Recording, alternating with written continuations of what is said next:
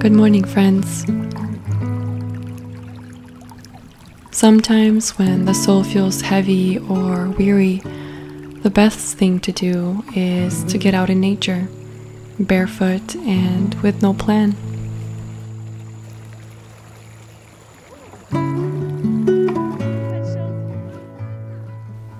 This summer, we have made it a priority to explore the surrounding areas of the home we recently moved into, and we've thoroughly enjoyed all the beautiful spots the Lord has led us to.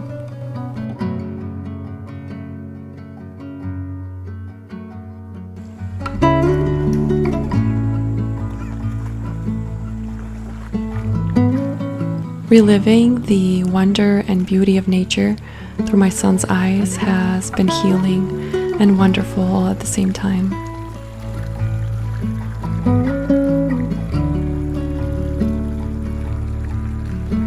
The animals, insects, and birds have been our teachers this summer.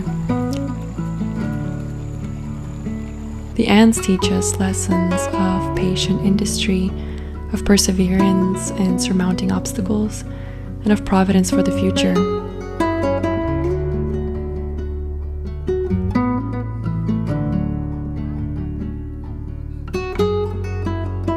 And the birds are teachers of the sweet lesson of trust. Our Heavenly Father provides for them, but they must gather the food, they must build their nests and rear their young.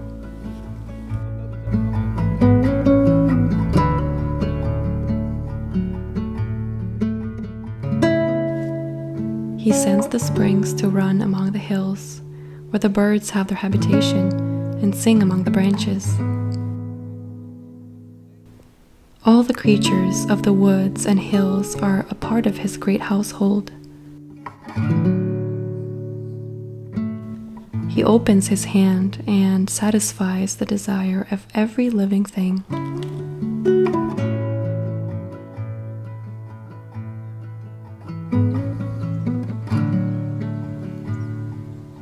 You may be surrounded by darkness, difficulties, discouragement, falsehood, or injustice. It may feel like there are clouds that are impossible to dispel. You may be battling with some circumstances in vain. But friends, remember that the mists and fogs cling to the earth, but beyond the clouds, God's light is shining.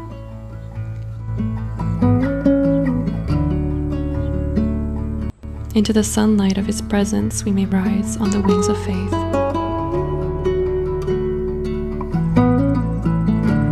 I pray blessings over you and your household. Thank you for stopping by, and till next time.